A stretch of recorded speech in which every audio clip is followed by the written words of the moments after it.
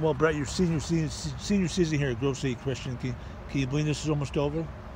No, it's hard to believe, so try not to think about it too much, but still think about it enough to realize what I've got and cherish it while I still got it. And halfway through the season, you happy where this team is right now? Not happy, or?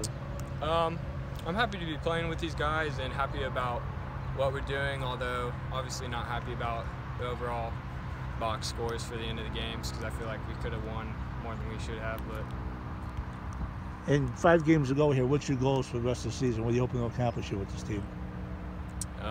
We're just taking every week as it comes, trying to win every game that we have left and playing our best.